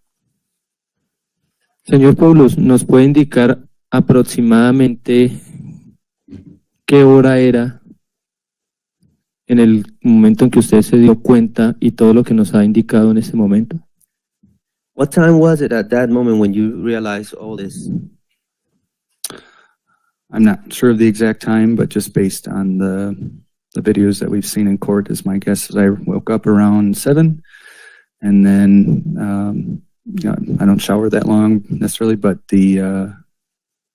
all of that took place right after the shower, maybe 7:10, something like that. Yo no estoy seguro. Según los videos, veo que me despierto como a las 7 y tomé la ducha y debió haber tomado alrededor de un poco tiempo, alrededor de las 7:10. Señor Poulos, es su deseo manifestar qué pasó posterior al momento de que usted se dio cuenta de que Valentina no respondía. Do you wish to tell us what happened after you noticed her not responding? I do. I don't know, again, I don't know how long, but I just completely broke down. This was a girl that I loved. I talked to her for 9 months, every single day for 9 months. And I loved her. So it was, imagine killing someone that you loved. I just had a horrible feeling, but for, I don't know how much time, for me, the room was spinning, right? I already had too much in the way of drugs, and now it was like I've been hit by a cannonball or something. Sí, yo me quedé destruido. Yo a ella la amaba, había estado con ella 9 meses, había hablado con ella 9 meses todos los días. Imagínense matar a alguien al que uno ama. La habitación me daba vueltas, había consumido muchas drogas, entonces era como si un cañón me estuviera disparando.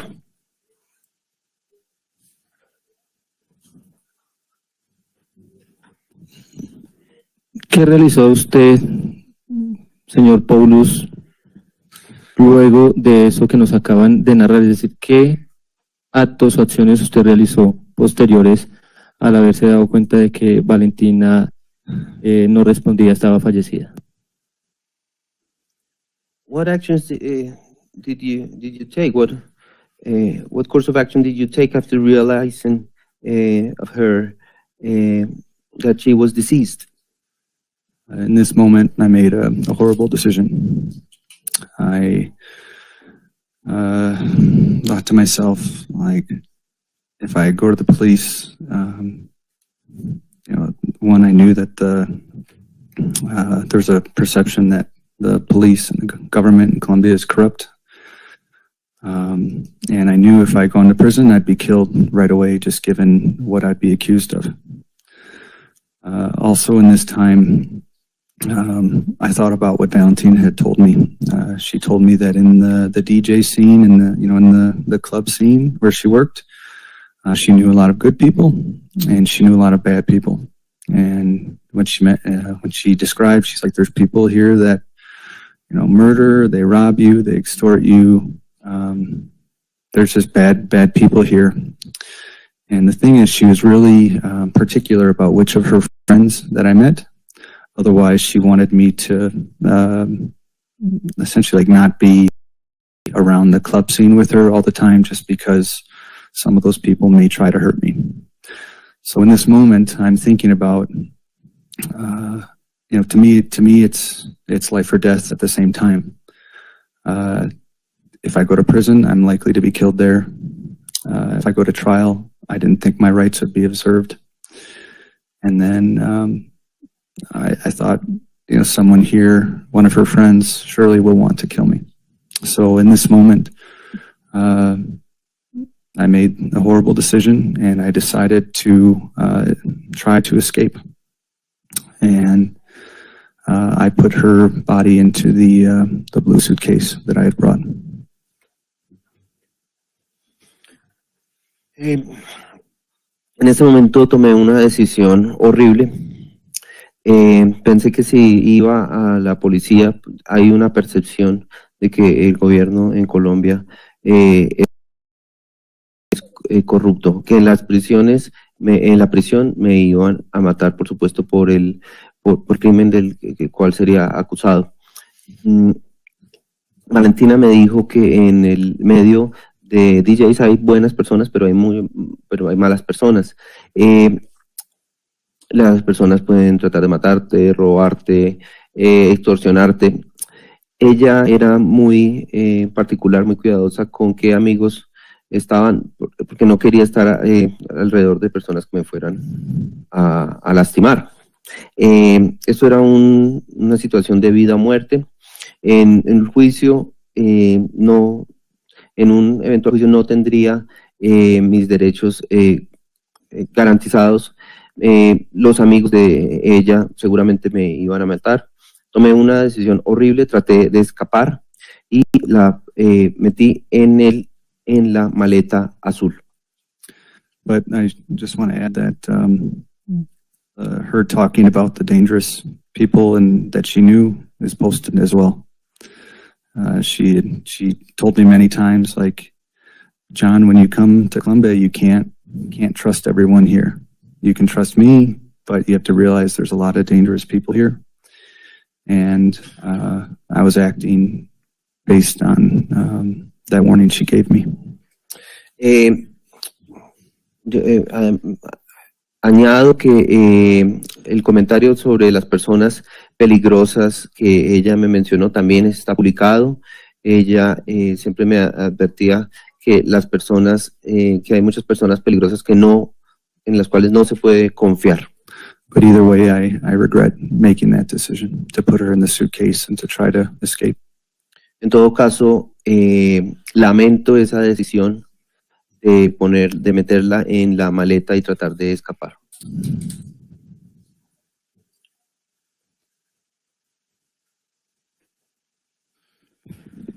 Señor Poulos, ¿nos puede indicar por qué motivo usted dice que se quería escapar? Y si era así, ¿qué realizó usted para poderse escapar? Could you tell us, Mr. Poulos, why is it that you mentioned that you intended to escape, and what did you do to escape? So I kind of talked about that before. You know, I had there's a perception in the United States that the government here and the police are really corrupt, and I thought there's no way that I was going to get a fair trial here. Also, I was just fearing for my life. Valentina had told me that there are some really bad people here, and that's why she only introduced me to certain people. The thing is, that was all proven true because later during that escape, or I didn't actually escape really, but someone had messaged me and said, hey, we understand that you were last with Valentina and something happened to her. And wherever you go, we're going to find you and we're going to kill you. You mentioned how? Texted you or? That person messaged me on WhatsApp. Okay. Mencioné algo sobre la percepción que existe de que el gobierno y la policía, que hay corrupción en el gobierno y la policía y que aquí no iba a tener un juicio justo. Tenía miedo por mi vida, por pues las personas peligrosas de las cuales Valentina me hablaba, que solo me había presentado algunas por esa causa. Y pues en el proceso de escape, alguien a través de WhatsApp me escribió. Could you tell me what did they write? I don't remember the exact words, So but he said, we know you were with Valentina last. He wrote it in English, but we know you were with Valentina last, and we know something happened, and wherever you go, we're going to find you and kill you. Le escribieron en inglés y dijo, sabemos que usted fue quien estuvo último con Valentina, fue el último que estuvo con Valentina, donde quiera que esté lo vamos a encontrar y lo vamos a matar. And then the other part I mentioned before was that I feared I would be killed in prison. So the same, like in the U.S., if there's any crime having to do with like hurting women or children, many times that person ends up getting killed in prison. So in this moment, you know, I felt horrible. I was still feeling the effects of the drugs and alcohol, but I decided only out of trying to save my life that the only decision I could make was to try to escape. También tenía miedo que me iban a matar en la prisión porque como en los Estados Unidos, al igual que en los Estados Unidos, cuando hay crímenes contra mujeres o niños, personas resultan muertas. Me sentí terrible y todavía tenía efectos de las drogas y el alcohol, pero para salvar mi vida traté de escapar. Señor Poulos, ¿qué hizo después de haber introducido el cuerpo de Valentina en la maleta que nos indicó? What did you do after placing Valentina inside the suitcase you mentioned to us? So in that time before I left the apartment, I grabbed everything I could and took it down to the car that was parked in the parking lot below, the one that I had rented. Él antes de dejar el apartamento tomó todo lo que podía y bajó al carro gris que había alquilado. Including Valentina inside the blue suitcase. Incluyendo a Valentina en la maleta azul.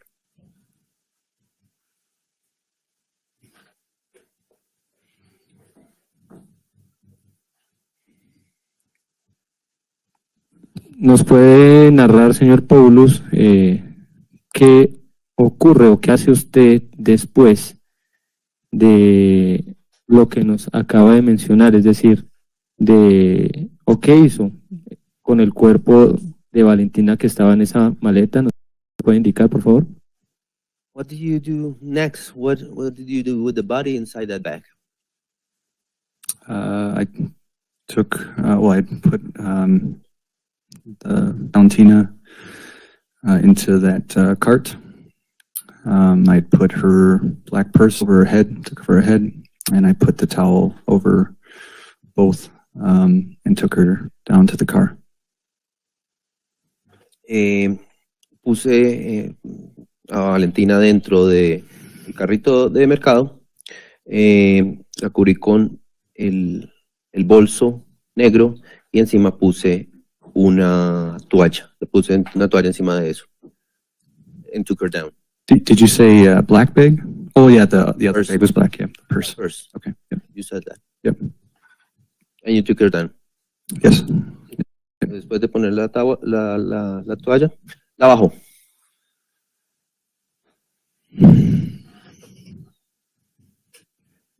Señor Poulos, ¿qué pasó después de que usted introduce a Valentina en el vehículo?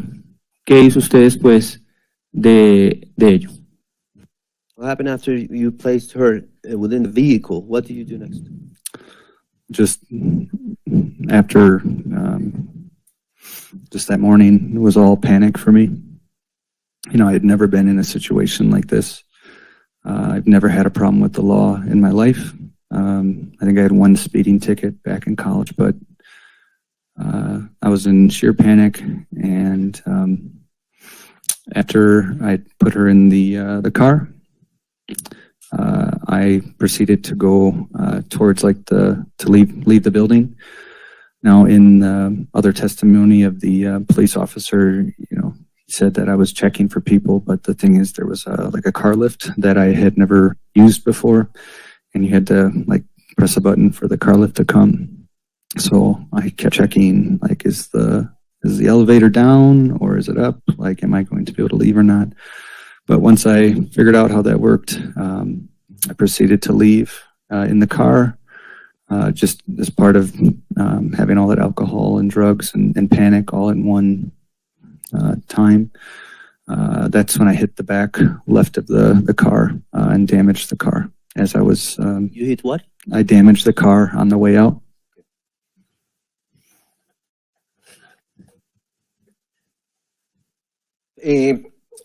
Esa mañana era todo un pánico completo. Nunca había estado en una situación, nunca había tenido problemas con la ley.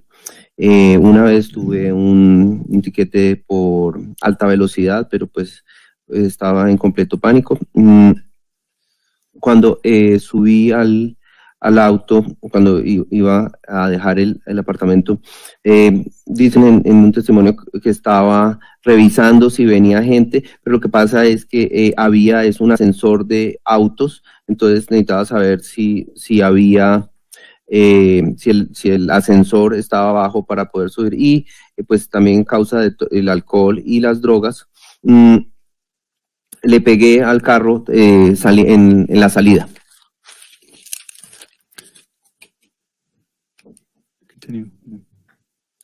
Señor Poulos, cuando usted sale en el vehículo que rentó, ¿qué ocurrió después? ¿Qué hizo usted después? When you exited with that rented vehicle, what did you do next?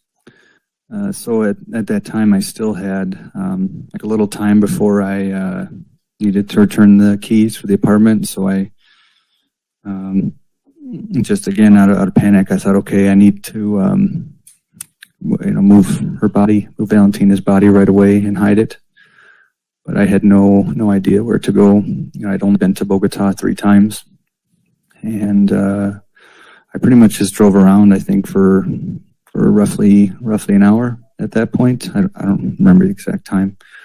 I didn't find a place to place Valentina's body, but I threw away some of her belongings at that time.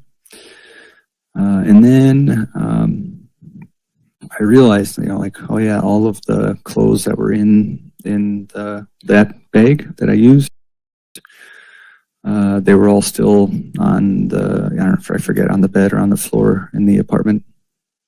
And I decided to go back to the apartment, and I parked in front of the Cappadocia building. And I went back in, grabbed I used that same cart that I'd used to move Valentina's body. I used that same cart to go back up to the apartment.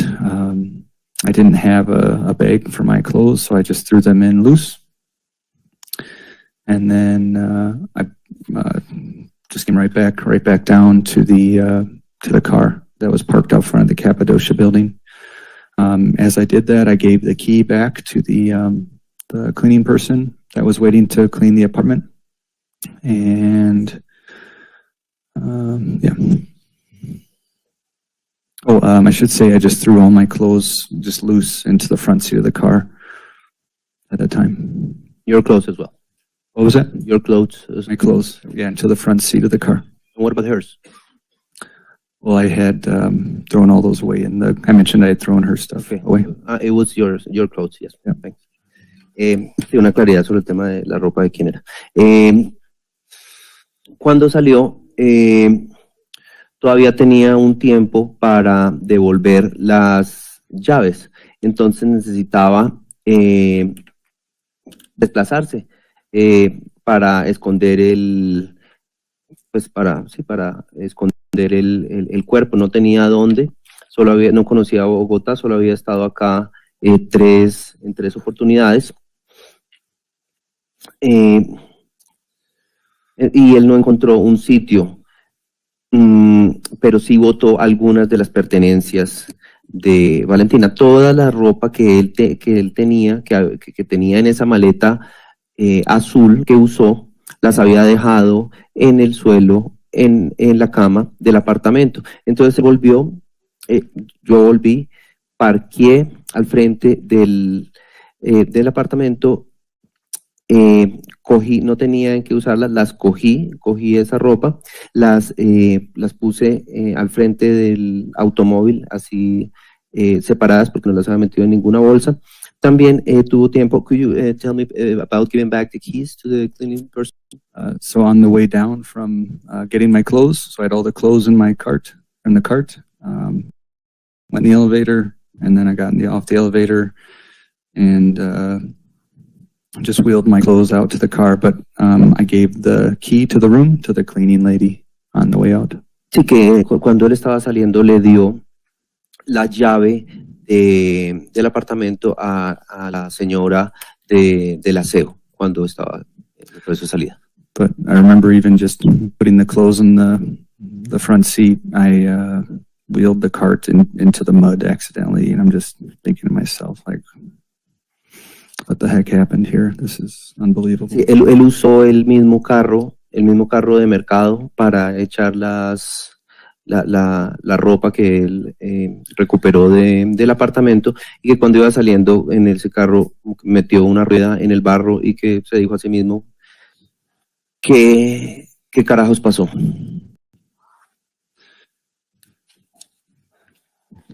Después de usted haber vuelto al edificio Capadocia por su ropa, ¿qué pasó después? What happened after you went back to the Cappadocia building for your clothes? What happened afterwards? So from there, I'm still thinking, where can I put Valentina's body? And I remembered we had gone in September, we had gone to lunch in the north where there was a lake nearby, and I thought, okay, maybe I'll put her body in like the wilderness there. But it was Sunday, and I couldn't turn left, and Google Maps couldn't help me anymore. I was blocked all the way down when I wanted to turn left and couldn't do it. So at that point, I decided, okay, I'll, in my head, I'm thinking, okay, I need to leave the country as soon as possible. So I decided to go towards the airport.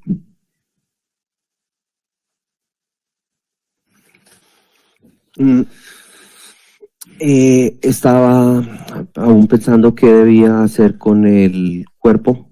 En septiembre, cuando habíamos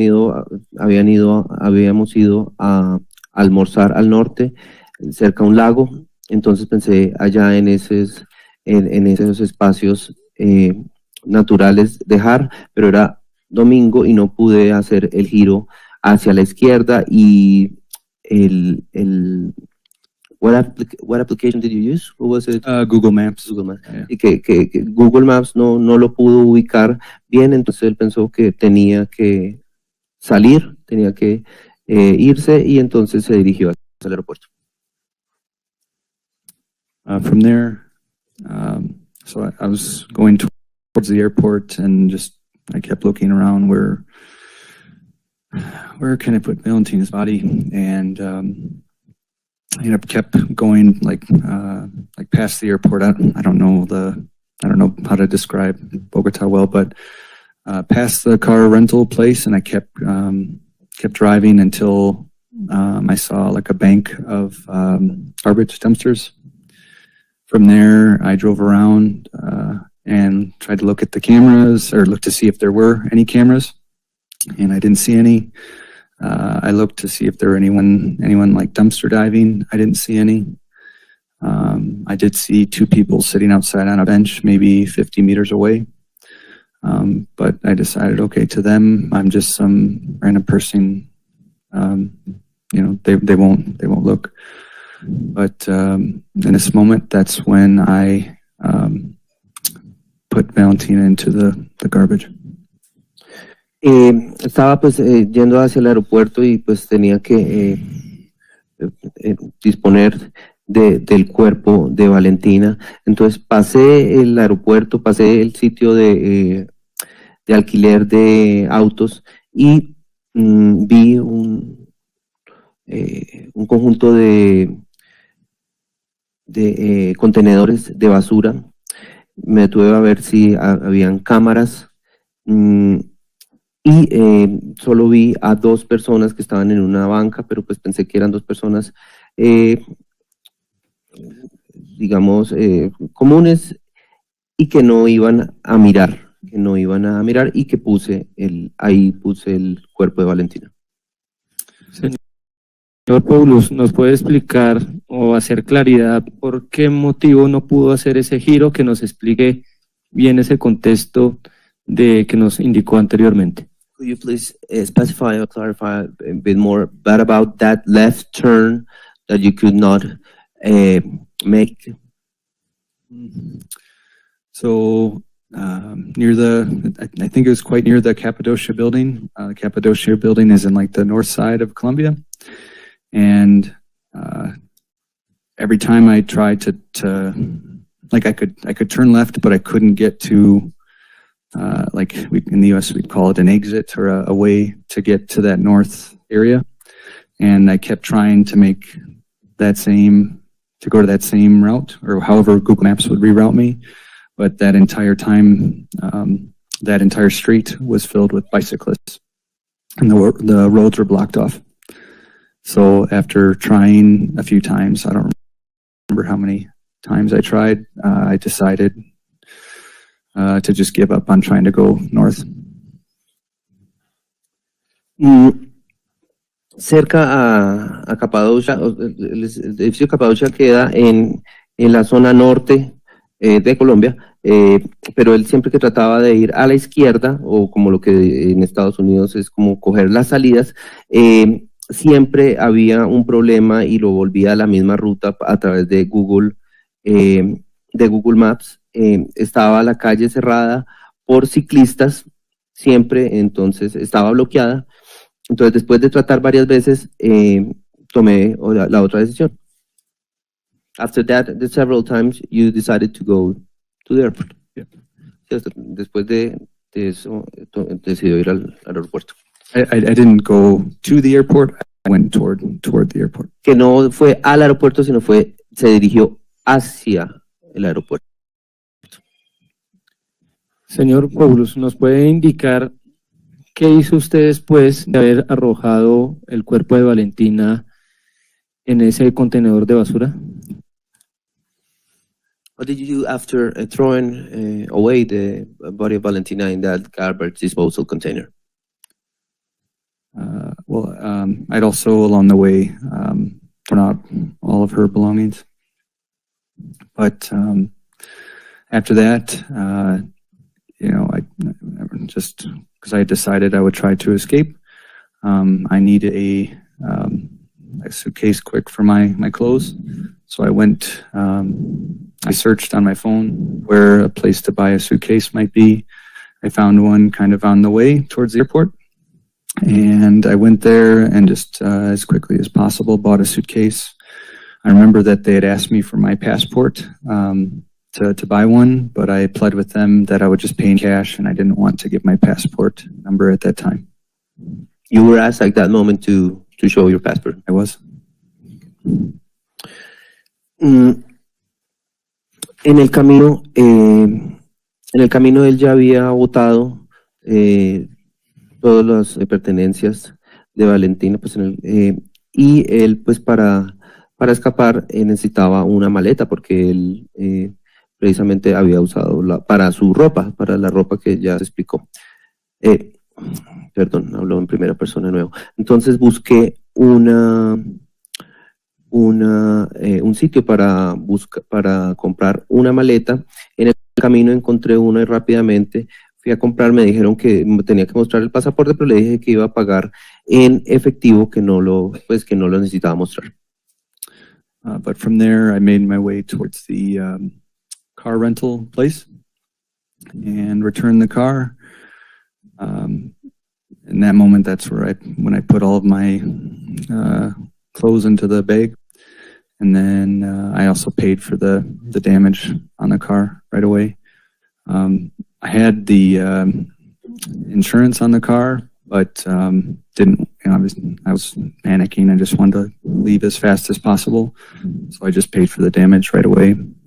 But one thing to note that that was on the Sunday, and my reservation was all the way until the Monday, and so I returned the car earlier than what was planned. Really, what was planned is that Valentina and I would move on that Sunday to another apartment, and then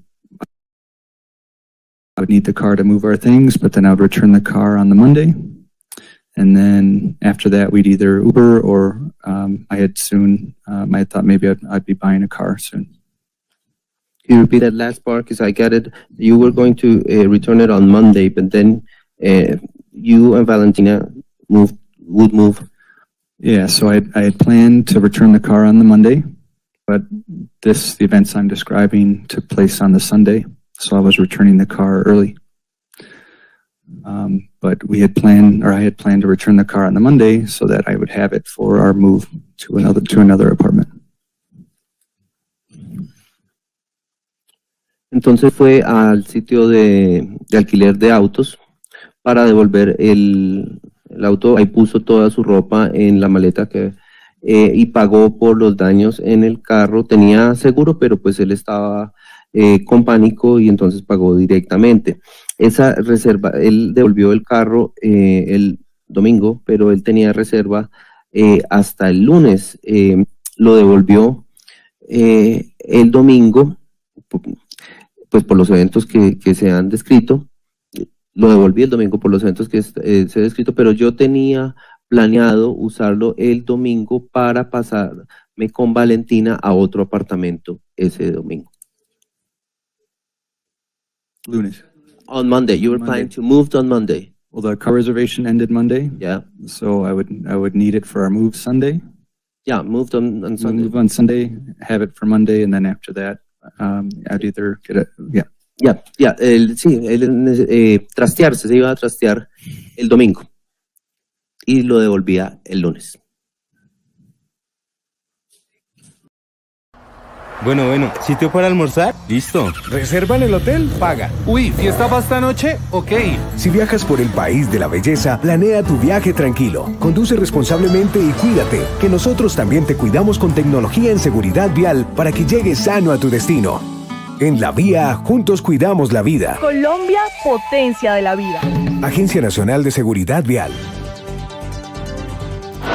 Hola, soy Santiago Vázquez, especialista y magíster en Derecho Penal. Les presento mi libro, Hechos Jurídicamente Relevantes y Delito Sexual de Ediciones Nueva Jurídica. Es un manual práctico para afrontar procesos en violencia sexual. Recopila más de 200 jurisprudencias nacionales e internacionales que explican claramente las fases de imputación, acusación y juicio. Adquiere esta obra en www.nuevajuridica.com y en el celular 310-562-7526. 20% de descuento para los suscriptores de Focus Noticias. Como sabemos que te gusta Focus Noticias, ahora puedes hacer parte del club de amigos del canal de las audiencias. Ser miembro es muy fácil, solo tienes que unirte y recibirás muchos privilegios. Aquí te explicamos cómo hacerlo. Es muy fácil. Abre tu navegador y busca YouTube. Busca el canal Focus Noticias y suscríbete. Luego únete e ingresa los datos solicitados. Ya eres miembro de Focus Noticias. Empieza a disfrutar todos los beneficios. Focus Noticias, el canal de las audiencias.